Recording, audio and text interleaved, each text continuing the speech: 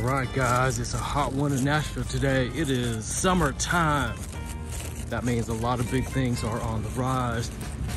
Health is getting better. Things are happening. There's so much to do. And today we have what you've all been waiting for. Let's see if I can get in here by myself.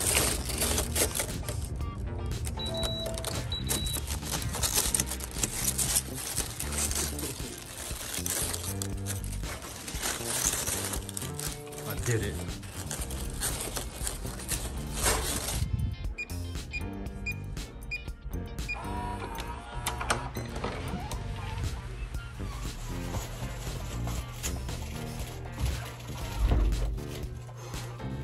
What's up, guys?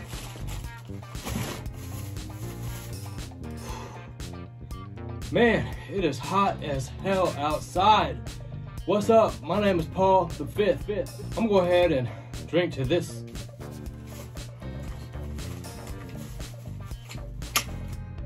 Well, I got some water right here.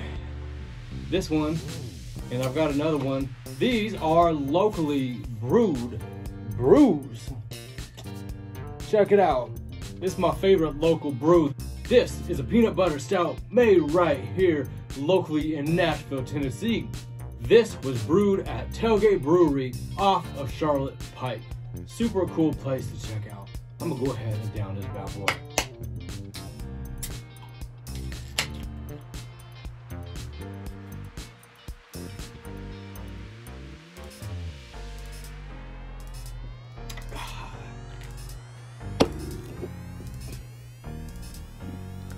What's good, YouTube? So what does me walking into the studio with a whole bunch of water and down in a cold one before starting this video really have to do with anything, you might be asking yourself? Well, I'm so glad you asked. Let me explain why I did that. If you didn't know, summertime is officially here. Things are in full swing here in Nashville, and do you know what that means? Things are getting back to normal a little bit. We are seeing and feeling a sense of normalcy. Tours are happening, and I love it, I love it, I love it. And I really hope that you and your family are having a good summer as well. Things are hot and they're humid outside. What's up, everyone? My name is Paul the Fifth. Now, before I get too deep into today's video, let me set the scene and telling you why I'm doing this whole thing.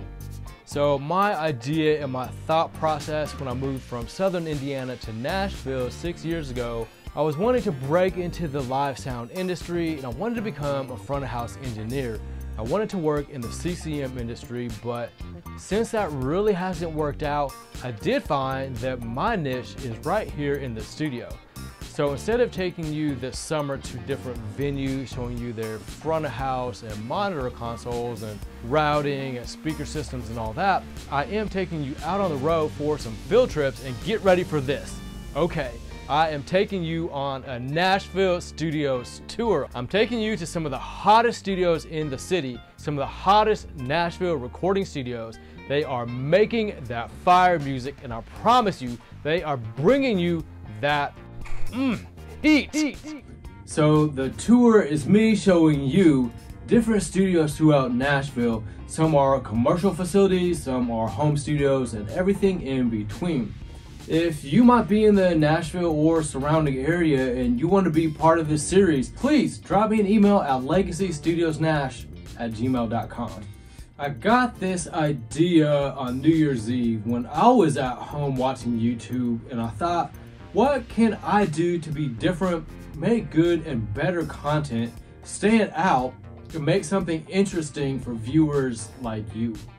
What can I do to differentiate myself from everybody else that's doing this YouTube thing and all the other of existing hundreds of home studio guys and gals and stand out? So let's face it, I am an Indian guy living in Music City, the country capital of the world. But guess what? Nashville isn't just country anymore. We have been the home to CCM, or Christian contemporary music, for years now. We have a big jazz scene. Rudy's is one of my favorite jazz clubs ever. There's a great rock scene, an indie scene, hipsters galore, and now we've got EDM and hip hop taking over as well. I did some planning, reaching out, plotting, and here it is. Last fall, for those of you that may be new to the channel, you may have seen my progression of gear that I've purchased so far. So for episode 1, I figured why not show you my studio, what I call my rig rundown. This is my gear, why I got it, how I use it, and where you can get it too. I'm breaking this video of my studio tour down into 4 segments. Hardware, software, artwork, vibe, social media, connections, and amenities. Some of the first few tours will be some studios from my hometown of Evansville, Indiana. That is where I grew up, that's where I'm from, and I figured I might as well show you some studios from my part of the country. After that, I'll be showing you more studios within the same building that I'm at here in Nashville at Diamond Sound Studios. I'll even be showing you how to do a live rehearsal setup with my friend Cole. One of the very first studio tours here in Nashville is going to be a very special one to all of us here in Davidson County. For now, I'll just leave it at that. I can't give away too many details because, you know, the magician can't give away all his secrets, right? But for now, I promise you, it's going to be really cool. All right, let's go ahead and dive into this.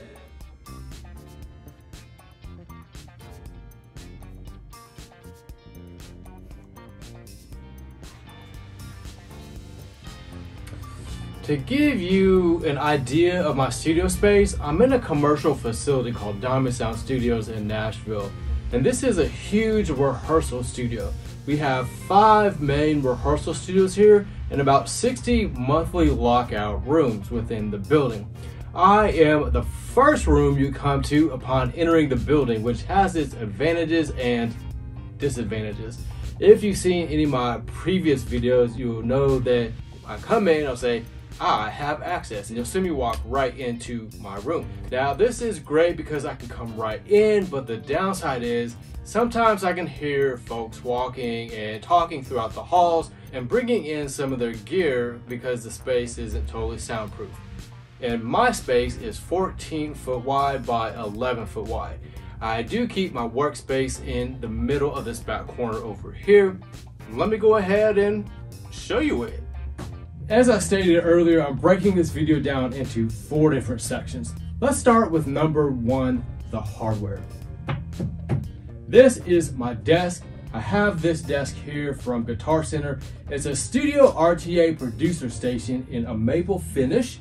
I got it in 2016 from my friend Joey, who at the time, he was my GC Pro representative. I got this one because it has ample rack space for my interfaces. Up here, there's a decent amount of space for monitors. Myself, I have a hard time seeing. I've mentioned this off and on, so I got myself a 55-inch Vizio TV to help me see things a little better. Due to that, I was able to get 1 monitor up here. I did get some speaker stands, which, by the way, is the #1 video if you look on YouTube for ProLine adjustable speaker studio stands.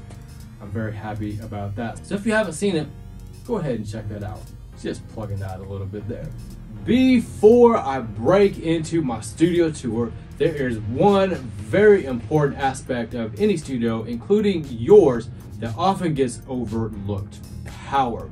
It takes a lot to power all this equipment, so I have 4 different power blocks that have surge protectors built in. So if any bad weather happens, which it seems to do that here in Nashville, all my equipment is safe. I've got this broken down into about 3 different ways. I've got it set up for my speakers and TV on one grid, my interfaces on another, and then my computer and miscellaneous on another. Please make sure to protect your investment. All right, now that we've got that out of the way, let's go ahead and talk about the heartbeat of Legacy Studios Nash. This is my computer. It is a 2020 M1 Mac Mini. I customized it with 16 gigs of RAM, 1 terabyte of storage, and even though Apple makes incredibly solid products, way back here, I do have a 4 terabyte G drive. It's an external hard drive that I keep here strictly at the studio. And I do have about 3 or 4 other external hard drives that vary between 2 and 5 terabytes that I got from Sweetwater, and it's just so important to have multiple hard drives in case something crashes or fails. Am I right? Hard drives, gotta back up your shit. Thank you, sir. Ladies and gentlemen, did you know who that was? Well, let me tell you, that was Mr. Jerry Horton from Papa Roach. And if you didn't know this, I happen to have a history with him. Don't believe me? Okay, yeah, well, check this out. Yeah, there you have it. So that picture was from 2006. Yeah, for real, that was Jacoby and yours truly. I worked as a DJ for a rock radio station called 103 GBF, the River City Rocker. That's when I lived in Evansville, Indiana. That was after a concert one night that we hosted. So here's how I got the name Paul the Fifth. I began as an intern in radio, and I had to do some intern dirty work one day, and I signed my name as Paul V, since my last name starts with a V. My promotions manager Bobby G saw this and he said, "I'm giving you a new nickname. I'm gonna call you Paul the Fifth because V is Roman numeral for 5. That was my radio station name, and it has stuck with me ever since." All right, enough of story time. Let me give you a background of my education in this music production journey. In 2008, I moved from Evansville to Chillicothe, Ohio, where I attended the recording workshop. I went back again in 2015, right before I moved here to Nashville. Then I attended SAE Institute. I attended from 2016 and I graduated in 2017 at the top of my class. And then not too long after, I began Legacy Studios Nash in 2019, and here we are. For my interfaces, over the years I've had many different setups, consoles, analog, digital. I have used and I still have an Apollo Twin, and I've got an Apogee Element 88. But my current setup, my main interface is an 18i20, and underneath that I've got a Focusrite Octave Pre-Dynamic, and under that I've got an old 2012 Focusrite Octave Pre-Dynamic Mark II. I have them all connected via ADAT cables in the back and synced within the Focusrite control software. The main reason I chose to go all Focusrite is for the I/O, inputs and outputs. The ease of use, the capability to record remotely using my iPad. I really dig the plugin bundles that it comes with, and this line just has a really distinct sonic characteristic that I really like. As a drummer, I really need a lot of inputs. This offers me the I/O that I need. 18 in and 20 out. Here's my I/O setup. For my Pro Tools template, for inputs 1 through 5, I use those for instrumentation. On input 1 that's highlighted, it says room 1. This acts as 2 different things. I use a Slate large diaphragm condenser mic mainly for vocals on this input, but when I'm tracking drums, I'll use that as a room mic to get a bigger, beefier sound. Input 2, acoustic guitar. Input 3, bass guitar. 4, electric guitar. And for input 5, room 2, I have a PZM style microphone that I keep in a certain spot to capture a room ambience. Kick in, kick out, snare top, and you'll notice channels 9 and 10 aren't labeled, but they have audio recorded here. For the 18i20 routing, you'll notice on the input it says loop 1 and loop 2. These are built in so that you can record an external source, say maybe something from YouTube. Moving along, snare bottom, tom 1, tom 2, tom 3, hi-hat left, hi-hat right, overhead left, and overhead right. I've got a drum aux, and then I've got a couple other auxes here that aren't named, and then my master fader. Pretty basic template here, just kind of for some drum tracking and experimentation. Let's move on to Logic. For the Logic template, you may notice this looks very similar to the Pro Tools template. Inputs 1 through 5 I use for instrumentation. Input 1 doubles as the room mic or vocal, acoustic guitar, bass guitar, electric guitar, room 2, kick in, kick out, snare top. Then we have our loop 1 and 2. we have snare bottom, tom 1, 2, and 3, hi-hat left, hi-hat right, overhead left, overhead right, and two things that are a little different here. I have a room left and room right. What I did on that was basically duplicating the overhead left and overhead right, and I wide panned these just to give the drums a little bit bigger of a feel. That's it for my templates. These are pretty basic. They're just for some mediocre testing and drum tracking. Let's move on. A few features I really dig about this interface would be the air feature. Once the air button is enabled, it really acts as a high shelf. It gives you a really nice, clear, high-end crispness to your mix. And then another feature I really dig is the Focusrite control software. It's very intuitive, easy to use and set up. It gives you, the engineer, a great deal of flexibility as far as creating custom headphone mixes, routing with your DAW, and Focusrite even made an app for iOS remote recording. I use it on my iPad a great deal. Another great feature I really dig about this interface is the Alt button. This allows you to toggle between your near field and far field monitors. Speaking of which, these bigger ones on the ends are my VX8As, and they feature an 8-inch speaker with nice tweeters and just give you a really nice overall rounded mix. They hit hard, they get loud while giving you a true sound of your mix.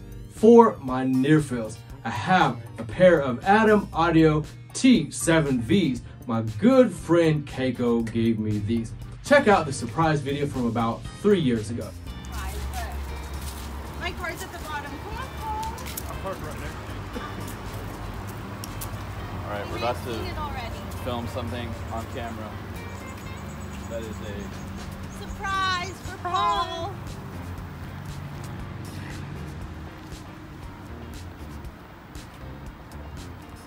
Oh my gosh, this is gonna be so very super.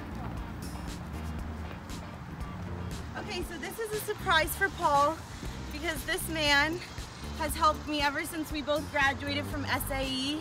Yeah. And we were good buddies learning how to be audio engineers, and then I wanted to make my first EP, and I thought I'd hit up my friend Paul because he's like really super talented. And then Paul was super busy building out his studio at the time and said he may need a little more time to figure it out, and he put me in touch with our good friend Kevin. What a small world. And Kevin's been banging it out, helping me with my EP, and so I wanted to return the favor to Paul, who honestly I wouldn't be here today with Kevin if it weren't for Paul. Making this all happen. Okay. This is really candid because you're like eating crystals, and I love crystals. yeah, we're real. Yeah. Like, right. this is fabulous. I just came from another We're not studio. trying to dress it up for the camera. This is 100% real. Oh my Daddy. God! They're here. They're here. So today Paul is getting Adam's audio speakers for his studio. his new T7V monitors from Adam Audio. Are these 8-inch? They're the 7-inch. Yes, not the T5Vs, but the T7Vs for his near field monitors. Thank you, Jesus, Oh my for God, Paul. I'm so excited. And I'm so happy to Thank do you. this. And I just So cool. wanted to What? This tell is you. so awesome. I am so thankful for you to put me in touch with Kevin. And I want these to deck out your studio, and I'm just so grateful to you. Thank you. You're welcome. I'm gonna put them in there tonight. Good. Wow, wasn't that so nice of her? Thank you, thank you, thank you so much, Keiko, for blessing me with these. You'll never know how much that has really meant to me. I really dig these because they are rather flat, but they're a great way to reference your mix in conjunction with the VX8As. Also for monitoring, I have an old Bluetooth speaker here that I got when I worked for AT&T. I also monitor on my other iPhone. For headphones, I have two pairs of Sennheiser HD280 Pro, a pair of Beyerdynamic DT770 Pro, and Slate VSX headphones. When it comes to instruments, here's my guitars. This one here is an Epiphone. It's an acoustic electric that I got when I was in Chillicothe, Ohio in 2015. When I was a student at the Rec W, we took a trip from Chillicothe up to Columbus for the weekend, and I got that bad boy there. I really like it. It sounds great. This is probably my favorite bass guitar out of all the basses that I have had. This is a Sterling. I believe it's from the 1960s. And again, my friend Joey, who was my GC Pro rep, he sold that to me. I love it. It's got a great tone. It sounds thick, good attack, and overall, I just really enjoy these two guitars. Let's move on. Check this out. This is my hand-signed drum head from none other than Mr. Sean Fuller of FGL. Funny enough, actually this is really cool. It's not funny. Sean and I are both from Evansville, Indiana. Turns out Sean is my cousin Emily's best friend Heather's cousin. Wrap that around your brain. Yeah, it's pretty flippin' cool. Let's move on. What's up? Did you touch my drum set? Because I think that you might have. So this is my drum kit. I call this a Frankenstein kit because it's bits and pieces of different kits I've had throughout the years. The main frame of the kit is a PDP X7. It came originally with an 8, 10, 12, 14, and 16-inch tom. When I was back in Indiana, I turned the 8-inch tom into a sub kick. However, I lost it in the move from Indiana to Tennessee. I currently have the traditional Nashville setup, including the 12-inch rack tom, 14 and 16-inch floor toms, 14-inch snare drum, 2 hi-hats. For my main cymbal setups, I'm using a set of all Meinl dark cymbals. I changed to those in 2016 from Zildjian A Customs. I have a 14-inch classic hi-hat on my left, and for my hi-hat right, I've got a Zildjian 15-inch pitch black dark. I have 16, 17, and 18-inch crashes, a 20-inch ride cymbal. On the drums, I have a kick in, kick out, snare top, snare bottom, tom 1, tom 2, tom 3, hi-hat left, hi-hat right, 2 overheads, and I've got 2 room mics in the back. Behind the camera, my main vocal mic, I'm using that as a room mic. Oftentimes what I'll do to make these drums sound a little bigger, I'll take that mono channel, I'll duplicate it and wide pan things to make those drums sound big, fat, and thick, and in your face. All right, let's keep moving on. Oh yeah, I forgot to tell you that I do have a Pearl double pedal. It's a power shifter eliminator. Forgot to throw that in. I also forgot to mention that on drums, my drum heads are Evans Level 360 Black Chrome Edition. They just add a really cool vibe to the blue-black fade. What do you think?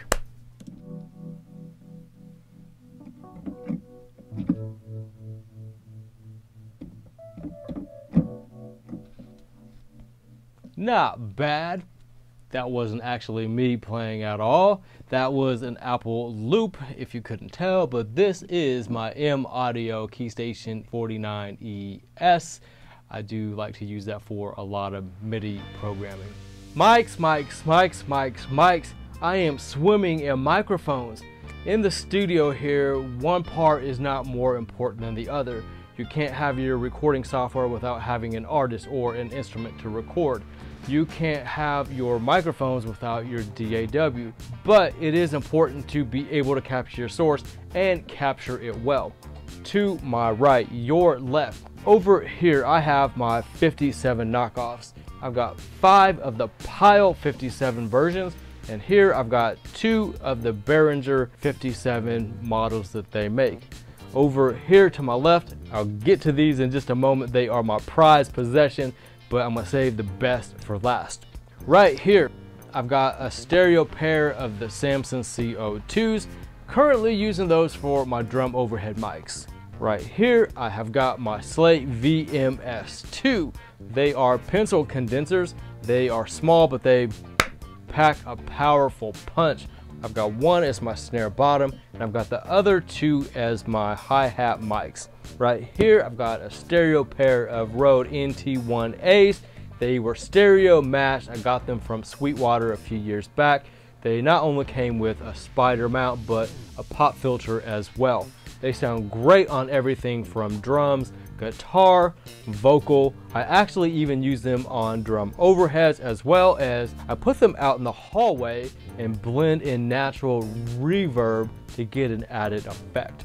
This one here is similar to the 414, but this is the younger cousin of that. This is the AKG C214, another studio workhorse. I've got two of these bad boys. They are super sensitive, but they capture a great performance. I've got a few mics that aren't in this picture. For my main vocal mic, I've got a Slate VMS1. I love it. It's a large diaphragm condenser mic.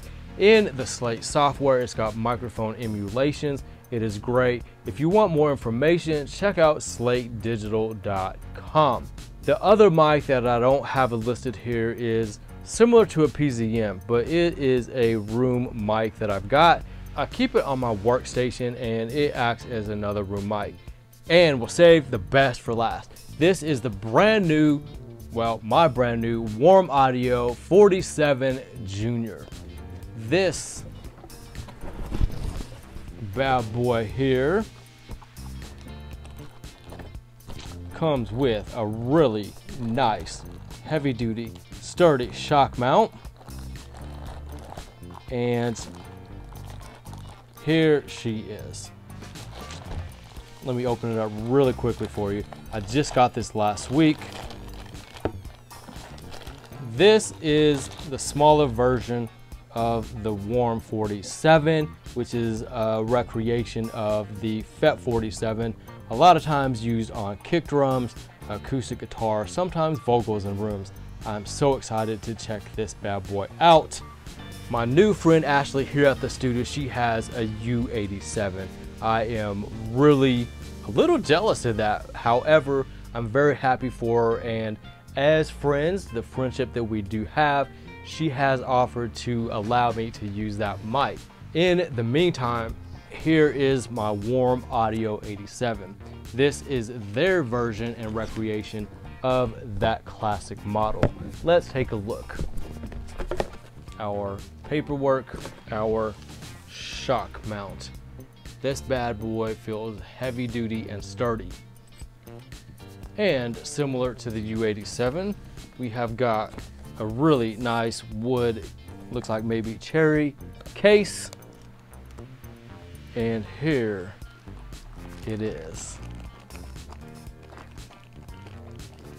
I'm a little nervous to pull it out. Ooh, whoa. This bad boy's got some weight to it.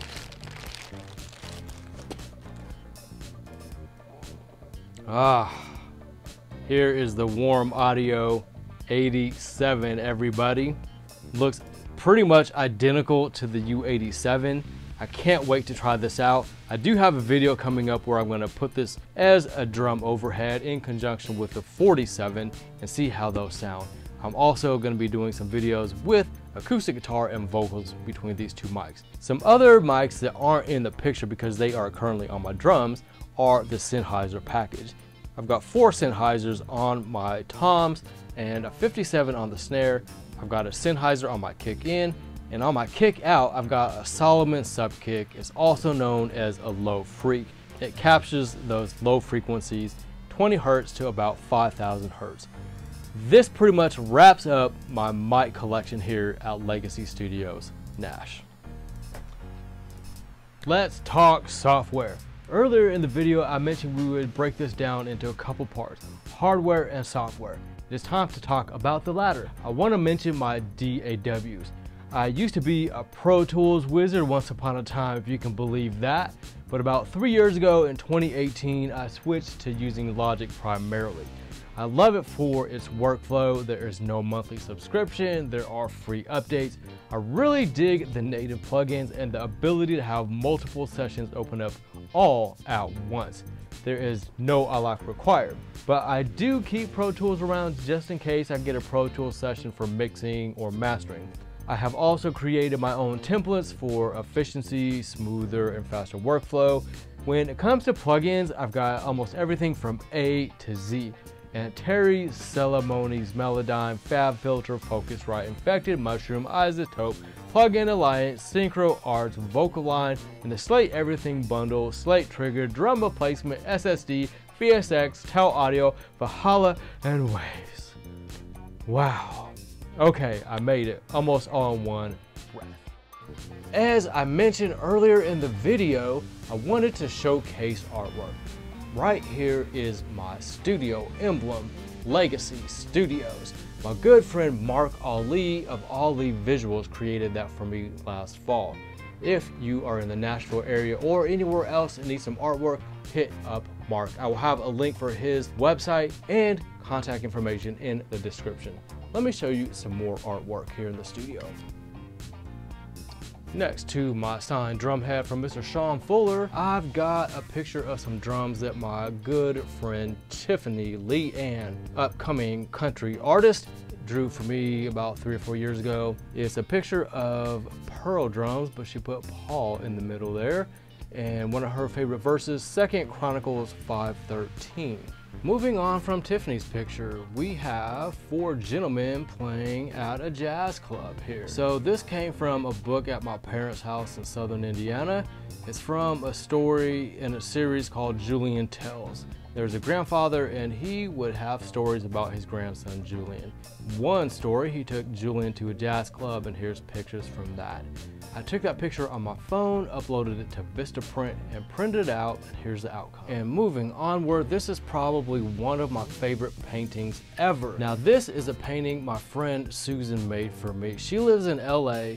She showed me her work on her website earlier this year, and this is a picture of an angel. It's supposed to represent the negativity of hell, but the beauty of heaven. I love it so much. And moving along here to above the drums, here's a picture of a drummer. I believe this also came from Julian Tells. This is a drummer, same book. I printed that out, uploaded it to Vistaprint, and there it is. More acoustic foam. Underneath that, we have right here, this little area is my bookshelf. A lot of cool things in there. I keep all my cables and books, of course, but I've got my rock salt lamp next to that.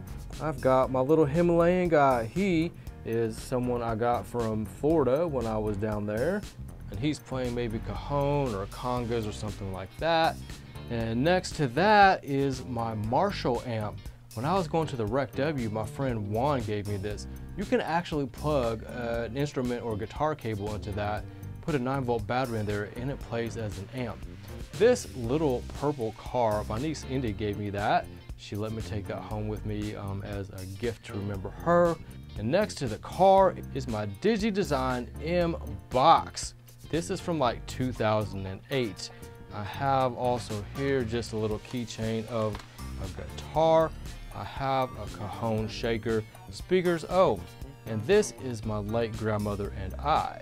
So down here I've got cables upon cables upon cables. I have on the bottom part of the shelf XLRs, my books, workstation. I have 1/4 inch right here, adapters, headphones. It's a little messy, but you know.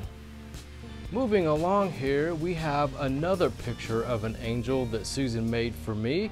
Now this one's a little unique because it's got, still representing the hell and heaven, but it's got a little one in there and then a big. So maybe a mother, father, heavenly figure, something like that. And you've probably all seen this before, but here's my Legacy Studios couch. And I've been stranded here a time or two, so that does pull out into a futon. It's uncomfortable as hell, but I've had to crash here a time or two. Let me show you one last picture. And here we have another picture from Julian Tells. It is highlighted from the lights from my desk. We have a jazz saxophone player and a trumpet player. And underneath that, what do we have? Whose name is this? None other than Calico Cooper. I didn't get to meet her, but when she was here a few years ago with Alice Cooper, Visto Blanco, I did get to meet Chuck Garrick, as well as their badass drummer Glenn Sobel. That pretty much wraps up my artwork here. This is one thing that makes Legacy Studios Nash unique and different. Not only are my pictures and artwork unique, different, and cool, but this is a montage of some of the trinkets and things that were left over from my time working here at the rehearsal hall. This is a combination of pics from various artists. I've got some stickers from Vintage King. I've got a few stickers from Mino that were left here behind. And check this out. There is a Ford emblem that was in the parking lot that I picked up and glued. I have about 3 to 4 different keys that were left in the parking lot. No idea, were never turned in, but I glued them on here. So little things like that have a deep and special meaning, and they include just a cool vibe from all the people that have walked through the doors here, not just in my studio, but in the building in general. What is your vibe? What makes you and your studio unique? Go ahead and let's get some interaction going and let me know in those comments. Now it's time to talk about part 4, social media connections and amenities. You can check out everything that I do on social media pages at Legacy Studios Nash. I have got connections at other studios, branding, publishing, so you can get your song out there. While you're here tracking, let me show you what I call my hydration station. That's fancy for my fridge, but I do keep it stocked up with water and throat coat. While I don't have perfect pitch, I can help you achieve the best performance possible with coaching. I have all the plugins as mentioned prior to get your mix right. This is my hydration station. Basically, it's just a fridge. Let me open it up and show you what we're working with. Tons and tons of water. Uh-oh, looks like I do have some Black Abbeys in the basement holding things up. We've got some peanut butter milk stout in there as well. Tons and tons of water. We've got, looks like, a vitamin water in there too. When you come to Legacy Studios, we're gonna have a lot of fun, but your health is important. I do keep things stocked up with my throat coat up here.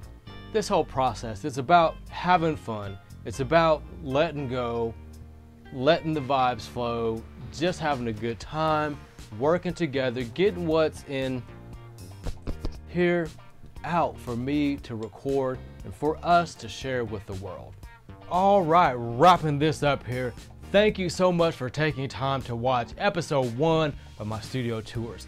I really hope you enjoyed things today. If you like today's content, you already know what to do.